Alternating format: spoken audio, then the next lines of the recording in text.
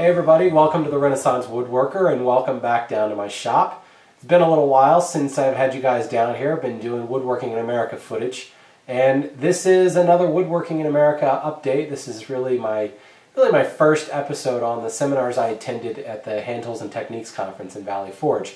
And I wanted to talk a little bit today about Adam Cherubini's presentation on joinery planes.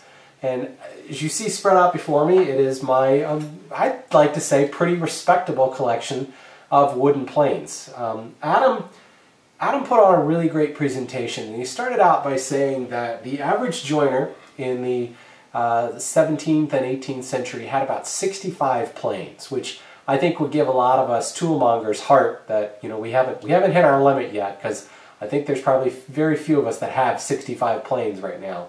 But what was interesting is when we really began to break down those planes, and Adam broke them into really three different areas. There were leveling planes, ornamentation planes, and fitting planes. And I'm actually referencing my notes down here. I'm not looking off into space.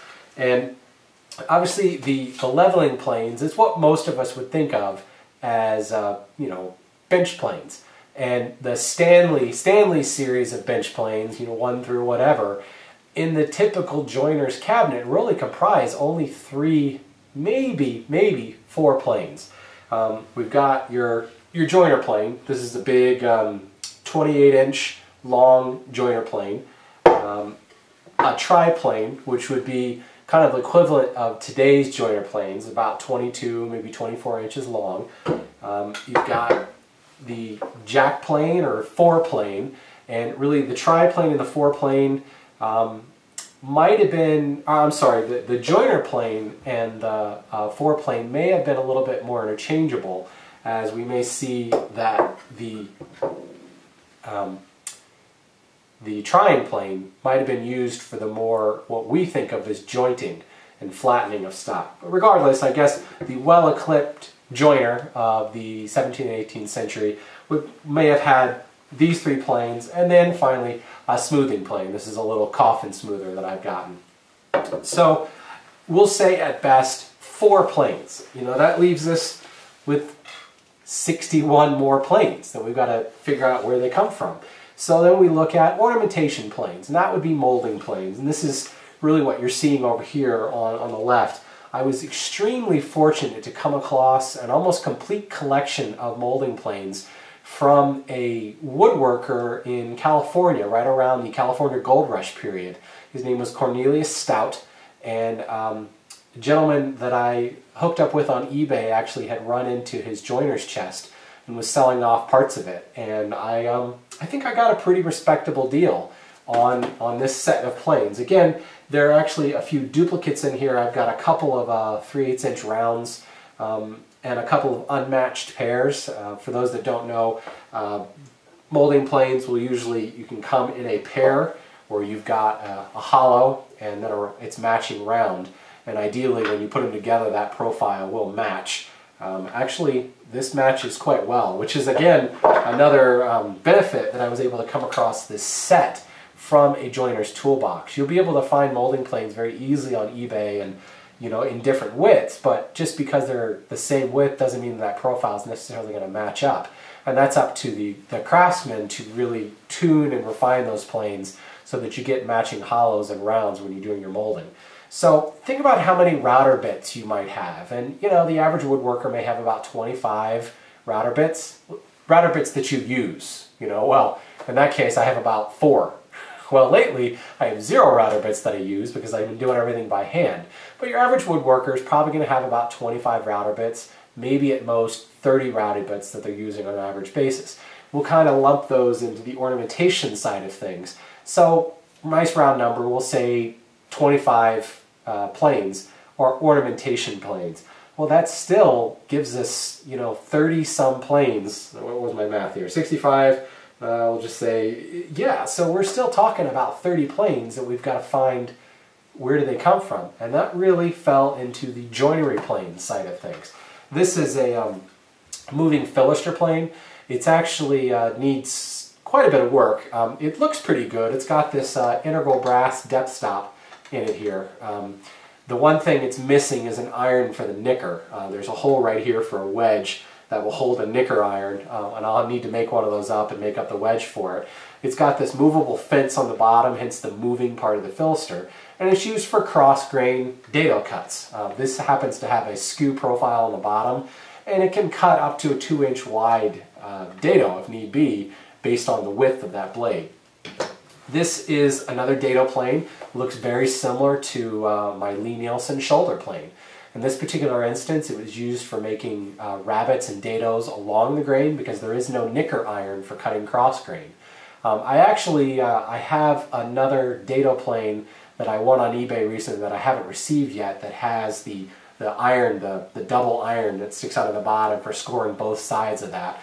And actually, Adam was able to pass around a couple of these planes in his conversation, and he showed us the usage of one, and I'll show that quick little snippet to you right now. Dado is backwards. Why? Because those knicker irons are going to score the wood.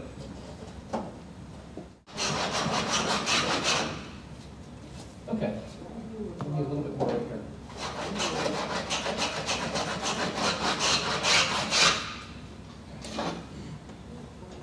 That's probably enough. See that? No. So as you can see, and you might have missed it at the beginning of that video, the first thing you do when cutting a cross-grain dado is you take that plane with the knicker iron and you run it backwards across the stock, and it will score lines for that dado, and then from there you run and take your dado to depth. If you have a brass depth stop, you set that and you just wait until the plane stops cutting. Actually a very easy setup, very easy to use. One of the things that Adam mentioned in that video you saw is he actually tacked a fence right onto the board, and he used nails to tack it in place. And he's actually seen evidence of furniture in the Philadelphia Museum of Art where there's tiny little holes above a dado. He never quite could figure out what those were until he started working with dado planes and realized that the best and most secure way to hold that fence in place was nailing it in place. So, you know, again, we can take heart in you nail something into a board and you think, oh my God, it's leaving holes, but look at the masterpieces from the period and you'll see tiny little holes where they had nailed in a fence to guide that dado plane. So joinery planes is making up the lion's share of that. We've got moving filsters and dado planes and plow planes for running rabbets along the grain as well. Any number of them in different widths, so that, you know, say you want to cut a dado to fit a cab or a shelf side or something like that. Today we focus mostly on 3/4 inch stock. Back then it was mostly 7/8 inch stock. So a lot of these shoulder planes were 7/8 of an inch wide to accommodate that. To find a 3/4 inch shoulder plane is actually kind of difficult these days because they didn't use 3/4 inch stock very much. 1/2 inch you saw, you would see 1/4 inch and things like that. So it's interesting to see how the tools actually can shape the work and draw you closer to the period craftsmanship. One of the other things that Adam talked about was making a drawer blade dado, where the dado that's actually attaching those drawer dividers, the drawer blades in. And again, you saw in that video how he nailed it in place. Then he turned it around and he made a groove for that back panel and said that, you know, the period cabinet makers were all about getting things done quickly. So you had this shoulder plane that would use to smooth out the rabbet. But again, it could be kind of slow to come in and continually take passes, and you're taking, you know, at most maybe a 1/16 of an inch shaving or 32nd of an inch shaving set pretty rank with one of these. So Adam showed us the technique to kind of quickly remove that waste using a chisel and then come back over it with a plow plane or shoulder plane. Take a look at that here.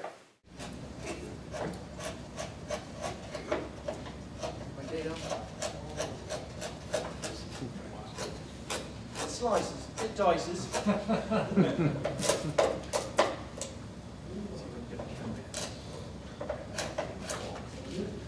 Just dig that out of there. Got the funny grain reversal here.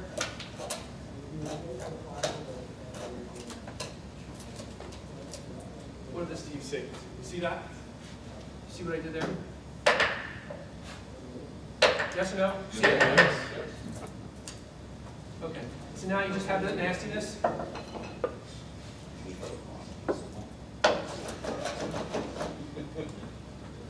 a little bit more speed there.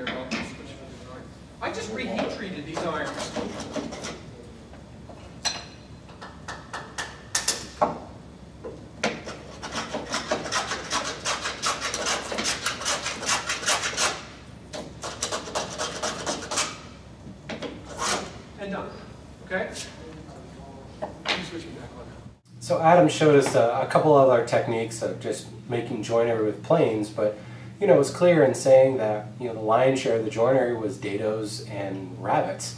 When it wasn't those, it was dovetails, and that was pretty much done with saw and chisel. Most of the joinery that he showed us, a lot of the accurate results relied upon careful layout and marking. And if you've ever seen Adam work before, he's got this cool little marking gauge that he uses that just held, the fence itself is just held in place with a wedge. And I know I had seen it somewhere before, and sure enough, Adam made reference to the fact that Dean Jansen wrote an article for Popular Woodworking on how to make that little marking gauge. And he said, I'm sure we can put a link up on the site, and I heard Megan Fitzpatrick from the back of the room say, yes, that link will be available, and if it's not already, it will be by Monday. And sure enough, Monday they posted a link to it. If you go to popularwoodworking.com and just punch in Dean Jansen marking gauge, you can find it. But I'm pretty sure the link is now available on the Woodworking in America recap. And I'll just go out on a limb and say you can find that link right here at the bottom of the page. So the last thing Adam mentioned was that he had actually just done some heat treating of his irons, and he threw out his recipe for heat treating. He basically takes a torch and heats up the irons until they're, not cherry red, but until they're kind of glowing red. And then he quenches them in oil. Be sure to quench them in oil, not water, as water will cool them too fast and they will warp. Once he's quenched them in the oil, it wipes them down, cleans them up, and then puts them in an oven at 400 degrees for 30 minutes to temper them. And that was it, really. And he had said that he, got really amazing results with it. And in fact, I got a chance to try out several of his planes at the hands-on session later, and they cut beautifully. They cut just as well as any of my Veritas or Lee Nielsen planes cut. So, hey, it's hard to say how long that edge will hold up, but Adam seemed pretty comfortable and pretty confident that the edge holds up nice and long for his work. So, that was kind of the gist of what we talked about. Adam gave a very entertaining presentation, had a lot of humor. He said that he's best friends with a lot of the power tool manufacturers because hand tool woodworking is hard. And as one of the executives at Delta Tools told Adam, you help me sell a lot of power tools because guys read your stuff and don't want to play with hand planes anymore. It takes a lot of skill and a lot of practice to get used to these old wooden planes. It makes you really respect your Lee Nielsens and even your Stanley refurbs. These things, they're not terrible, but they take some tuning up, they take some working with. It's a very different feel than the metal hand plane, but I think once you start working wood on wood, you really will enjoy it. And I'm really just getting started into this. I've done some eBay work. A lot of these planes still need some heavy restoration, but I'm looking forward to putting them into service and putting them to work. One of the last things Adam talked about was just kind of his take on the purity of the time. And Adam has become almost iconic with his 18th century joiner's dress, and I can actually testify to the fact that Adam does wear normal clothes. I saw him out at the bar later that night in jeans and a t-shirt, and I almost didn't recognize the guy. If he wasn't so tall, I probably wouldn't have recognized him. But Adam says, I don't wear these clothes because I like them or they feel good on me. In fact, more often than not, I'm sweating like a pig in these, but I wear them because that's how it was. This was the truth of the matter. This is what the joiners wore.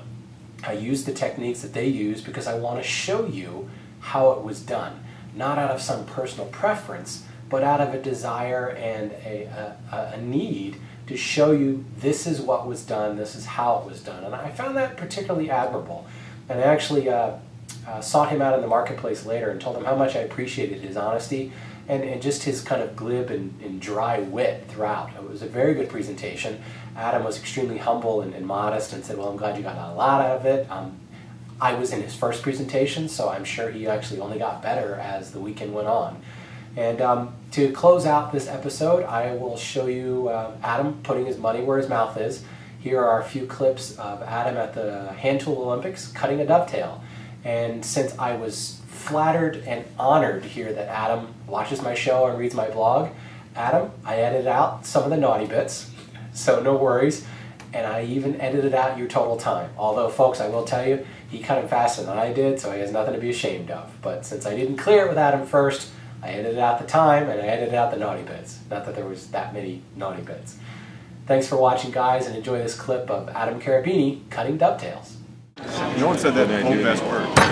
He's like first meat. I just take the two of them, drive right through.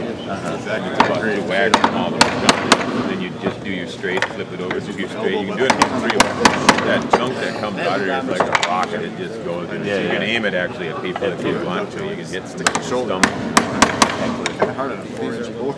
I had shorter forearm. I could do You aim them at people, yeah, they don't, then you, I was telling you, I can, people don't know you can aim them that well. It was cornflower, damn it! I call it Perry Moore. Cornflower. All right, cornflower. They were snappy. Some kind of flour. We'll just call you flour. Trouble here. Well, unless you don't have any nails. Is that why they invented the dovetail? They ran out of nails. This is the best lighting I've ever worked on. I bet. Yeah, it is bad. Complaints. We forgot the video. We still got half the. I'm going to start videoing and then I'll try to do some heckling here. Get the ambiance up. Oh, you just lost Frank Klaus's respect there. I can't do that like Frank. We've got all them bent saw blades and stuff to use. I'll make sure I got this right now. No, I put the X on the waist.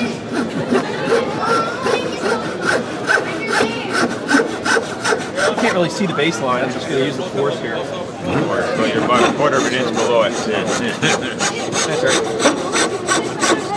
Oh, it's good. That's my favorite detail.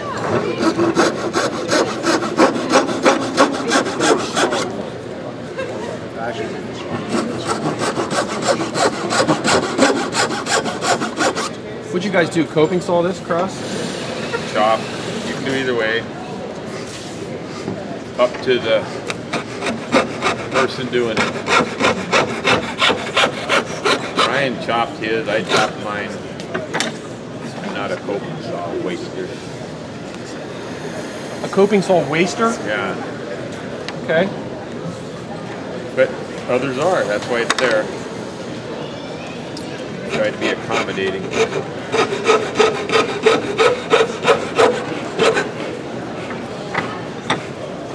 I'm trying to decide what I'll do here. Always decide as you go and you learn something new today. That's right. Cope it. Alright.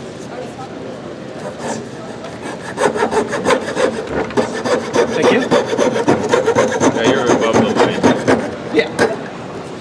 We realize these benches move all over. They did on us. Let me just clean this waste. The interesting part of this is you get a 1/2-inch chisel. See, we just brought one chisel because it's easier than having 20 of them. Where's the 5/16? I only use 5/16. I'll cut dovetails when it's an R in the month. Yeah. You're a winter dovetail.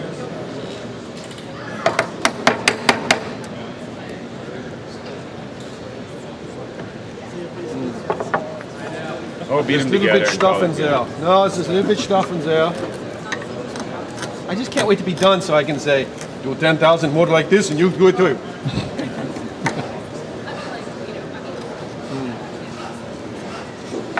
Let's see, did I get it right? This way or this way? This way. Now you could beat that. One thing I never hear discussed is that you can fix this. It's a little bit tight at the baseline. You don't have to fix it. That's a little too tight, really.